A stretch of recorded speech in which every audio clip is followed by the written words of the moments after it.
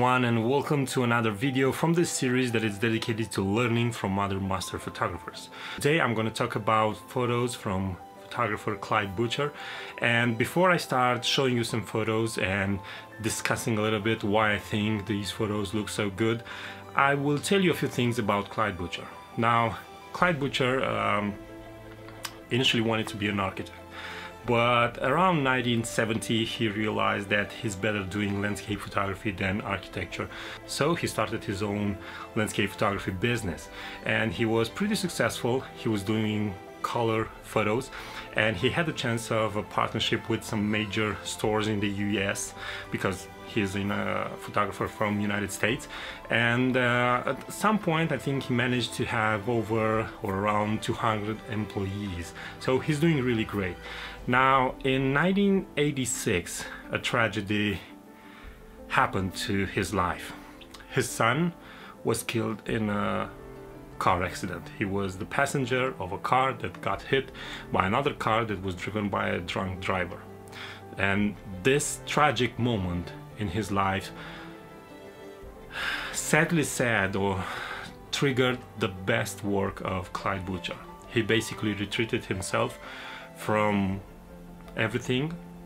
He went into Florida, into the swamps of Everglades, and he started doing landscape photography with a large camera format only in black and white. And the prints are huge, the prints are made by himself, and they are really big. And he's saying that by printing nature that big you can really have a really sense of nature. And he's doing photography in swamps, and he's saying that movies made swamps places of horror, and I'm trying to show you the beauty in these places. So let's see some photos. What I think this photo is about, it's about the shape of the cloud and the reflection. And this is kind of showing me that if you're doing reflections, then your photo should be simple. And if you have such a great cloud, you should try and find the surface where it will somehow reflect, because you don't have a really calm water, you don't have a really calm reflection or complete symmetry by having a clear reflection. But it's not necessarily about that, because the reflection doesn't have to be perfect. It's a reflection, it gets distorted by the ripples of the water. And the thing that it's really interesting here, it's the shape of the cloud and the way he isolates this by darkening so heavily this part of the sky over here. And in other photos we will also see clouds taking a big place in his photos. But remember, whenever you have interesting cloud formations, to try and compose the scene, for example in a reflection, or how you will see in other scenes, something like this, where we have an opening. The entire photo is about how huge this cloud is. This is what makes this photo interesting, and this is what makes this photo work, I think. Without this cloud we will have a simple landscape. It's just some grass and some trees. But this cloud really makes the scene interesting, because you realize how huge this cloud really is. Again, you have to notice the darkness of the sky, and this is not an easy thing to achieve in digital photography. I mean, it's easy to darken the sky, but it's not easy to darken the sky and having no aberration in chroma, not having bending in your gradients. It's not easy to achieve in digital photography. And also take notice how you can see the details inside the clouds. Here you can really see how the cloud it's formed. Another simple photo where you have a woodland or a forest of some kind of trees, but then you have an interesting formation of a cloud over here, and the moon. It's a full moon. It's almost a photo that reminds me of Moonrise over Hernandez by Ansel Adams. It's something that kind of goes me with the thought to that photo.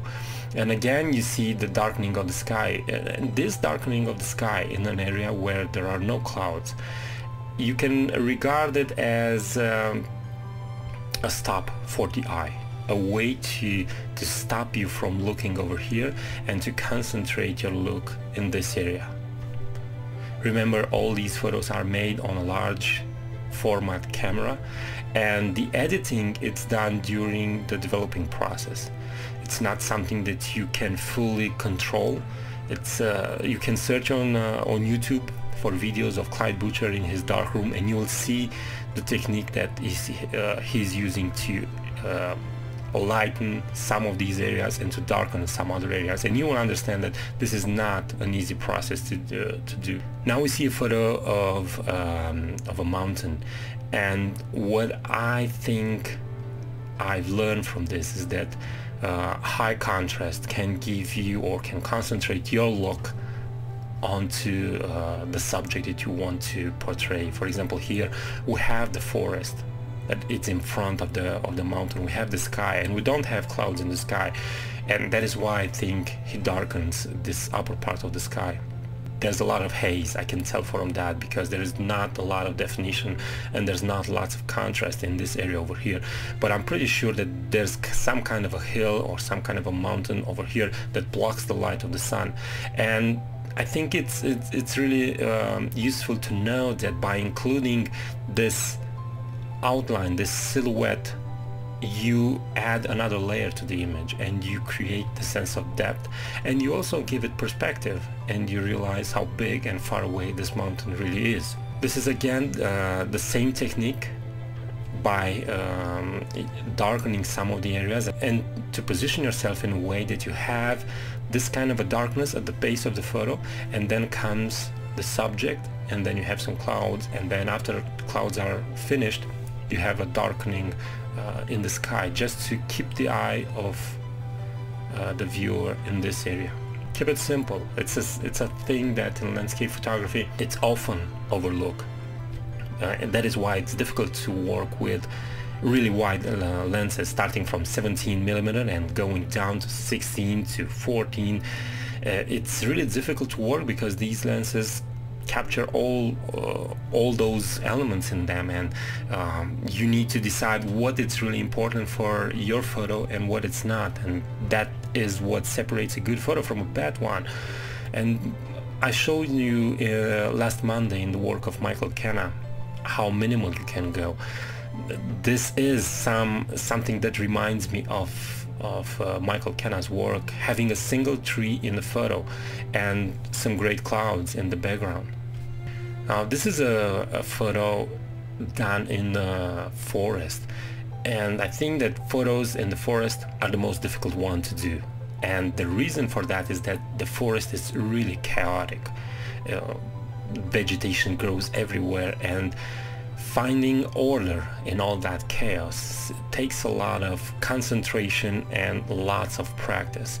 And in this photo, I really like how he used this branch and the foreground as a way of framing these two trees and the clouds in the back.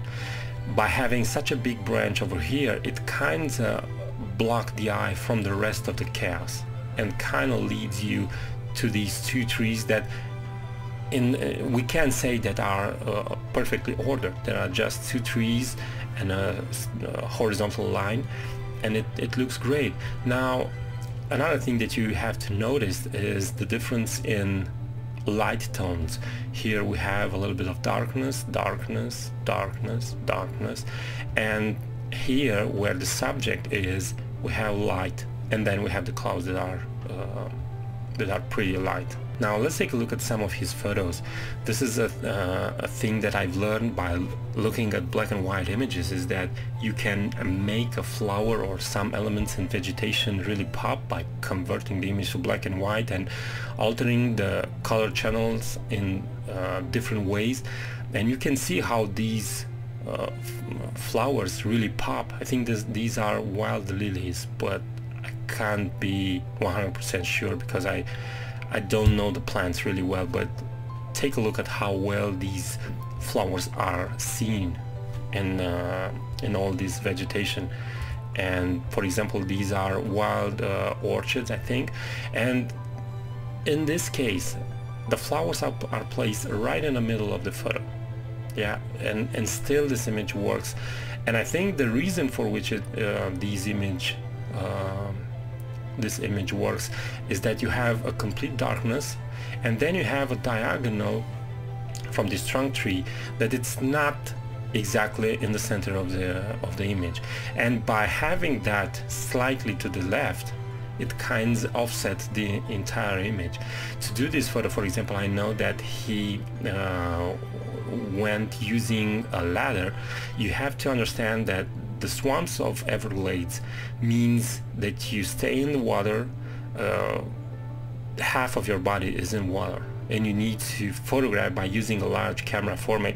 Take a look on YouTube and search some of the videos and see in what conditions this man works, and that I think will make you really into his work, and you will appreciate more the work by seeing the effort that he's putting in creating these photos. And another photo of a flower, and again you have the same thing, the purity of the flower, that it's almost white. You kind of see some of the details, but then you have the blackness around it. Then we have a simple photo of a forest. We kind of see order in this. First of all, I'm seeing that he's using some of the trees as block elements. These trees are guardians. These trees are here to do not let your eye escape to the sides. And then you have this patch of clear water, because all you can see is water, but this is vegetation on top of the water, and only here the water is clear, and you have a certain diagonal that kind of leads the eye towards here. Now another thing that he's doing is photographing this. I think this is my own opinion. I think it's because you have a clearance in the forest, so you have light that is coming down in this area, and because of this, I showed you in my vlogs when I photographed forests that I'm also exploiting this, because here the light has a value, and over here it's about half a stop or one stop darker, and this way you create a difference in tonal values, and you have the eye in this area over here. This photo, I think you have to see the beauty of layers, and these layers are vertical. You have a patch of water that kind of reflects the clouds over here, and then you have, and that is a little bit darker than the next layer that it's formed by some grass, and then you have a patch of trees that you can concentrate on because it's in the background of these trees that are darker, you have the clouds, and then you have the dark of the sky. But all these elements, because they are in reflection and in symmetry, work as a frame or a stage for these trees over here. Another photo is this, where you see the ripples of the water. How many of us would be tempted in a situation like this to do a really long exposure, calm the water down, and have that famous black and white image with the water calm down and the clouds in movement? Now he's doing the opposite. He is really using the ripples or the small waves of the water to kind of add some texture to this entire area that, if you do a long exposure would be completely white. And the last photo of this talk would be this, where he's using the vegetation as foreground element, and you see this shape in the vegetation. I think it's because he is using a really wide lens, because other leaves are perfectly rounded, and because of these are oval, I think it's because of the wide angle lens. And you kind of have this feeling of leading the eye towards these clouds. This was it from today, and I really hope that you find inspiration in this great photographer, Clyde Butcher. Now, if you're new here, please consider subscribing to this YouTube channel. Remember to click the bell icon after you click subscribe, because this way you'll be notified whenever I upload a new video. And if you are already subscribed, thanks for watching, thanks for commenting, thanks for supporting me. And for all of you, until next time, keep on photographing. It's the only way that you can get better. Bye bye.